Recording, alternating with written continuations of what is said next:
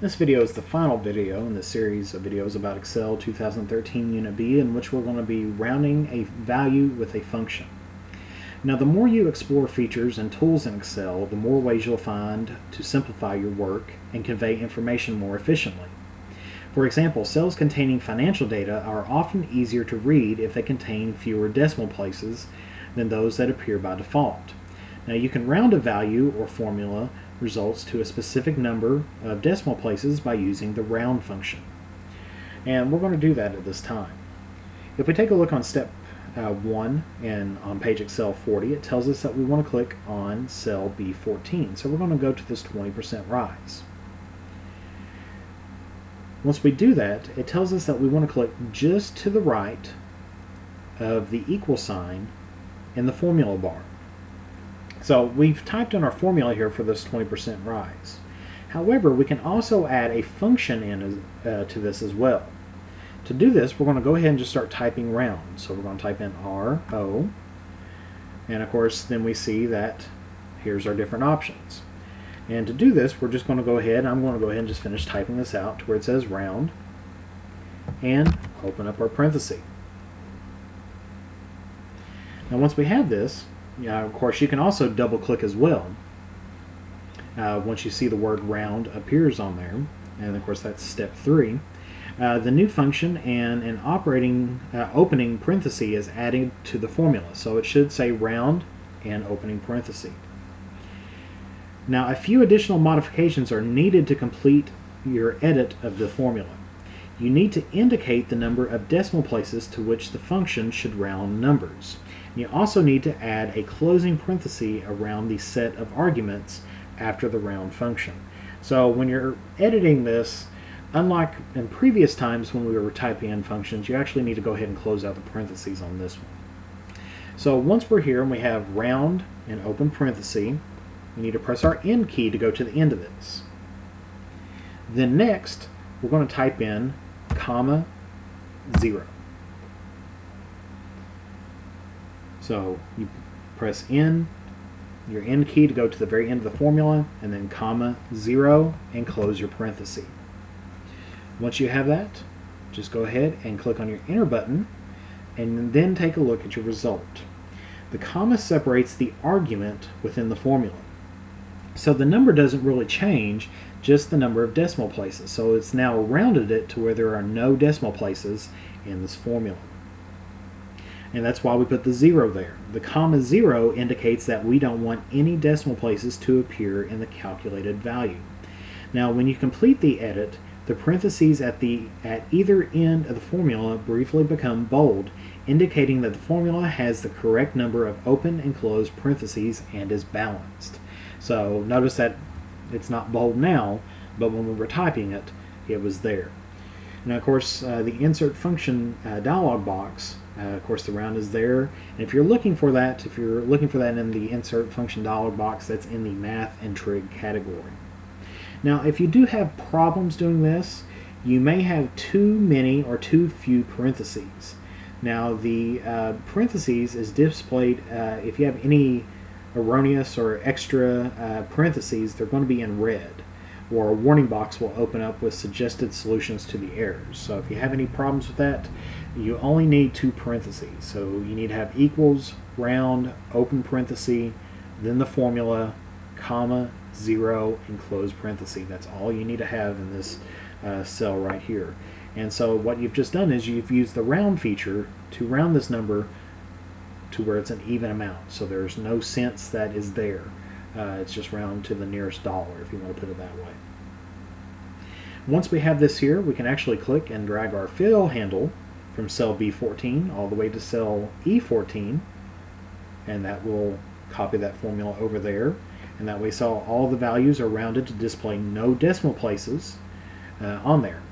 Go ahead and take a few moments to compare your work that's here to what you have on your screen.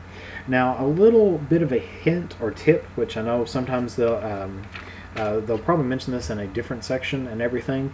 And generally when I do grade these assignments, you may have the correct numbers on here, but I'll tell you how I truly grade these papers and everything.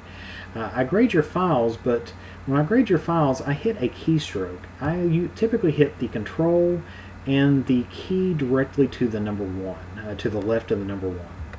And when I do that, this is what I typically look, and this is what I grade. Because you may have the numbers that's on here. And of course, if you'd say, hey, well, my numbers are correct, that's what it shows in the textbook. However, I'm looking to make sure that you have all the formulas, all the functions, all correct that's on there. Because it's real kind of easy to trick somebody on there if you just type in the numbers, but I'm looking for these formulas and functions. And if you ever want to go back and forth between these different views, just hit your control key and the key directly to the number left of the number 1 on your keyboard at the same time, and you'll notice that this change will be there. So if you want to spend some time, take a look at this screen right here. You can pause the video. I'll leave this down on here for right now for just to pause the video right here, and you can take a look and make sure that your screen looks like this. Now the column width will expand and it will contract depending on what view you're looking at. This is the formula view, and this is the important view. This is what I'm looking at. I don't care that you have 38,824.63 in the total. I'm looking for sum of B4 to B11 on there. I don't care if you have 41,790 in the 20% rise. I'm looking for this round of B12 plus B12 times 0.2, comma, 0, and the parentheses and everything. This is what I'm looking for. I'm not looking for purely this. I'm looking for this information. So this kind of gives you a little bit of hints and tips on what I'm looking for. So once again, pause this right here, take a look, make sure that your worksheet looks exactly like this. Okay, the last little thing is on step 6. It tells us that we want to scroll down until we see row 25. It tells you to click on cell A25 and go ahead and type your name in on cell A25, and you can click on your enter key there, and just make sure that you double check your work, make sure everything is proper, and that you do go ahead and save your work as well. And then of course go ahead and upload this file into CourseSites for the Excel B walkthrough.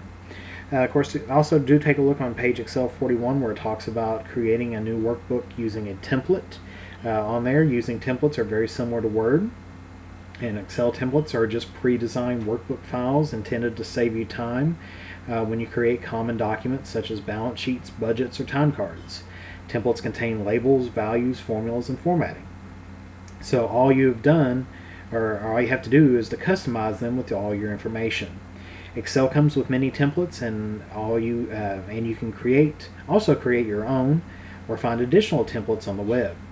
Unlike a typical workbook, which has the file extension of .xlsx, a template has the extension of .xltx, and that just tells you that it's a template. To create a workbook using a template, you click on the File tab, then you click on the New on the navigation bar, and of course I'm just going to save my work and I'll show you this real quick.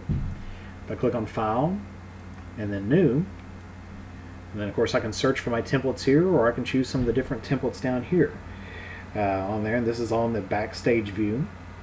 Of course the blank workbook templates, what we have been working with mostly, that's on there, but you can have different templates that's on there and that you can work with. And of course, to select a template, say for example we want to select that one, we can select that. It gives us an image here that we can take a look at, and then we can just click on Create, and of course it will download it if it has to, and then it will open it up, and there's what it looks like. And then of course then we can make our changes, and then we can save that as well. And of course that's just using workbook templates. Well, that concludes this series of videos for Excel B, and you're ready to move on to the assignments now, so make sure that you check CourseSites and you are ready to move on.